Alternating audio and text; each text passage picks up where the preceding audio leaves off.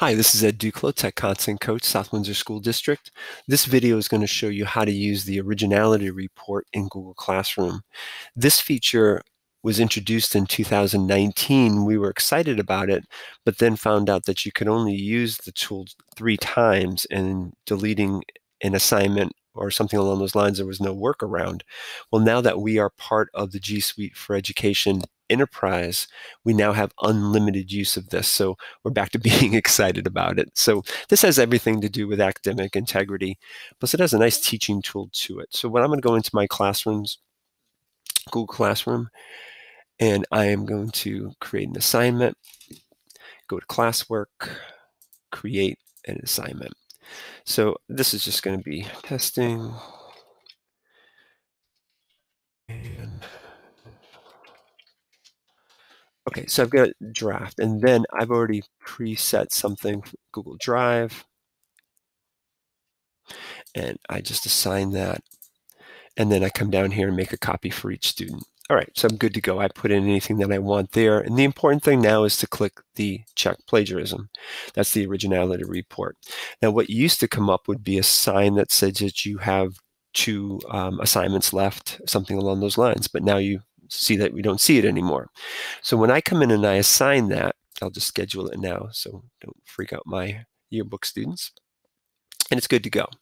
All right, now the way Originality reports work is that when I get this back from the student has turned it back in through Google Classroom, I can see that up in the corner, it will tell me how many flagged passages. That means that it's unoriginal, okay?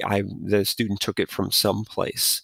So that's something that's really key. Now, the part that I like about it, it's not just a gotcha. All right, first of all, before I get to the student perspective, from the teacher, the Originality report looks at everything on the web and then tries to find out where it came from. They do have a peer-to-peer feature, which basically says, all right, within your domain, students, are they taking from one another? Now that's in beta form right now. We'll need to get more information on that. Obviously, that's pretty key. Down here, you'll see the student side of it. So in the student perspective, before the student turns it in, the student can go ahead and run a check.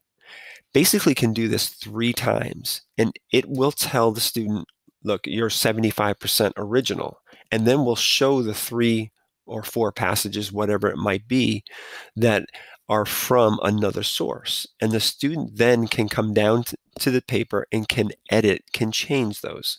Now, the teacher never sees that, but as far as I'm concerned, that's fine. I mean, the student's like, oh, okay, this is ridiculous. I've got to change this. Has 3 opportunities to run it, and it will actually even tell where the source came from. Now, once the student goes ahead and turns it in, then we can find out where those flag passages came from. So the student has the opportunity, but if they pass on that, it comes to us. Originality reports in Google Classroom, it's unlimited for us now, and I think it's a wonderful tool for us to start using on a regular basis just to ensure that academic integrity that we want. Right? Hopefully this has been helpful. Have a fantastic day.